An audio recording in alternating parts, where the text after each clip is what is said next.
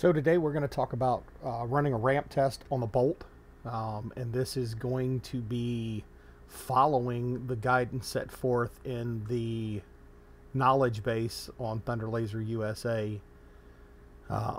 So we're going to walk through the steps of this. First thing we're going to need to do is come up here to Edit and then go to Machine Settings.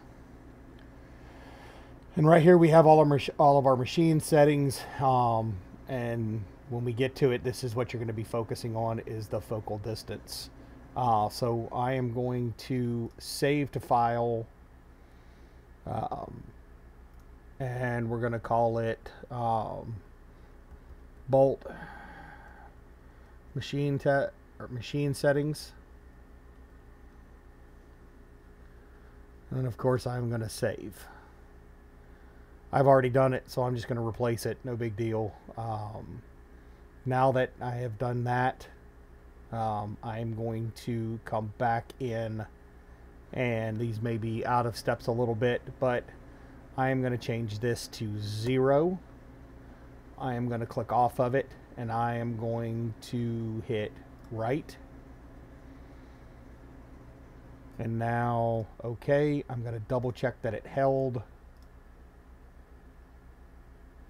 Focal distance is 0. So, okay. Now I'm going to come over here to my wrench and screwdriver.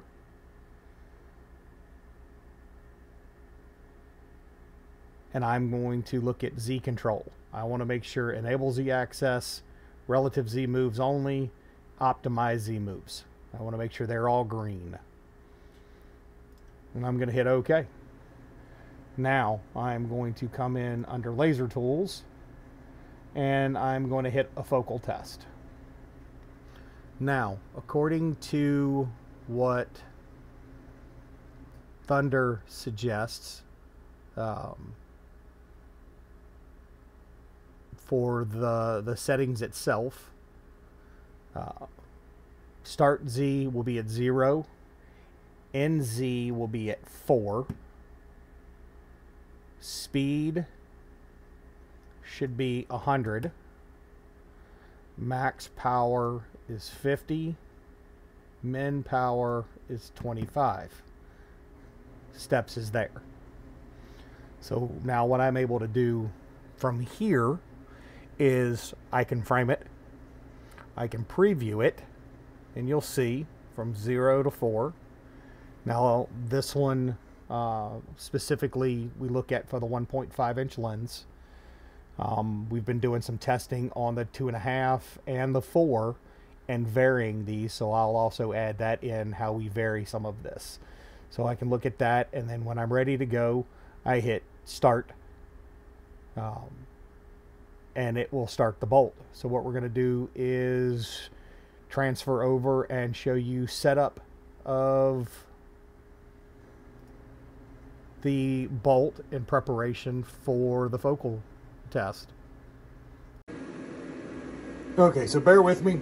So what we have here is I have the 4-inch lens in on this one, and it doesn't matter. It all works the same.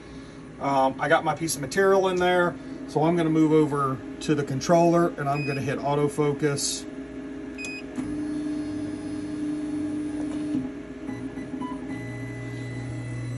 And now it's doing its thing, autofocusing, no problem. Okay, we just autofocused. I got this set up, and we'll walk back to the computer and you can see what happens when I hit frame.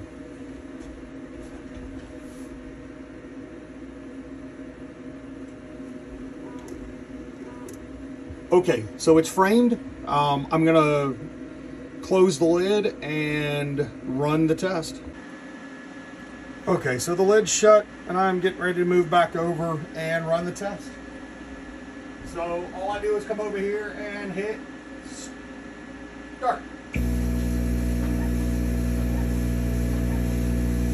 As this thing runs, it drops the Z table down in the parameters that were set forth so that you can see what the beam or what the line looks like based on the focal distance.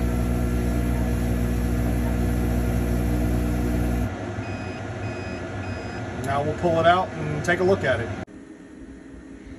So looking at the 4-inch, and the 4-inch is going to be a lot different than the 1.5, and I'll show that here shortly. So here's the 4-inch. You can see some of the lines are a little thicker, some of them are more narrow, closer down to 4. It looks like they get pretty constant and narrow, but we're going to readjust and change the parameters a little bit so that we can see what other focal distances look like. This is a test I ran previous this morning. So as we look, and I changed this one from 0 to 30 just so I could get a wider idea of what my focal distances is or are.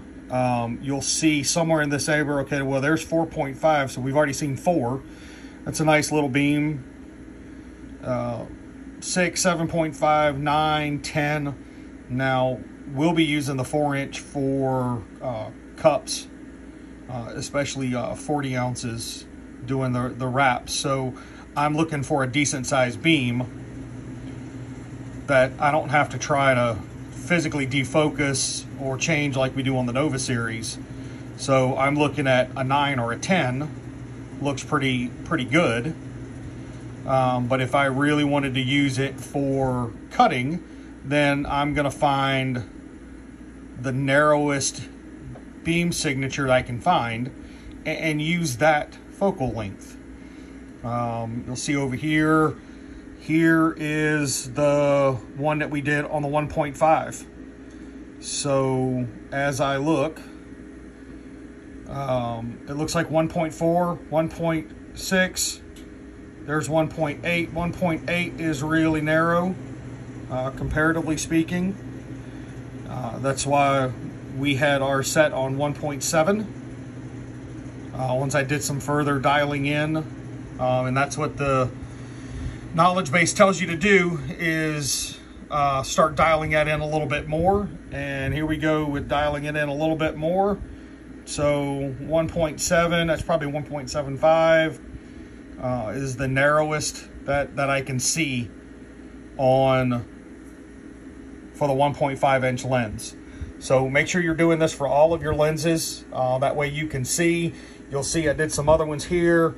Most likely they were the 2.5 or the 4-inch, playing around with it, trying to, I think this was the 4-inch, trying to see if I could go above 20. You can see some of that looks horrible. But that one, or I stand corrected, that was the 2.5 lens put in the 1.5 slot. So we do a lot of testing here again. Hopefully this will give you a general idea of what focal testing looks like, running the step-by-step how Thunder lays it out in their knowledge base. So before we end this, we're going to go back over here to Lightburn, and I'm going to fix everything that I just changed and show you how to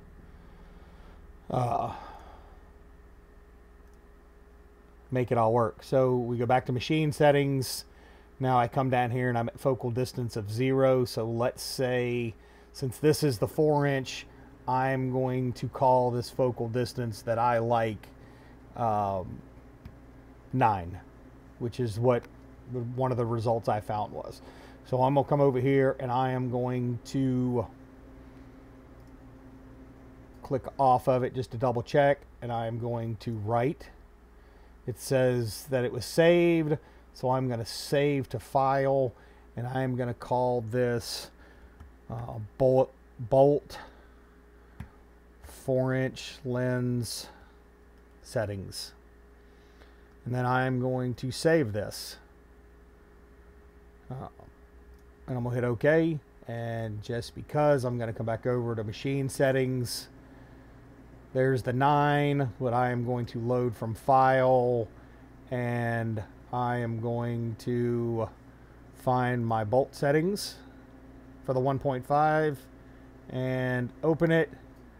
1.7 is my focal distance. I'm going to write, and I'm going to hit OK. So again, make sure that when you're doing these tests that you are saving your settings so that you can easily access access them when you have to change lens, if you decide to do this. If you have any questions, I will do my best to answer them in the comments. If you want more technical or more straightforward advice, you can always email support at the respective email for your company. Other than that, again, I hope you learned something, and y'all have a great day.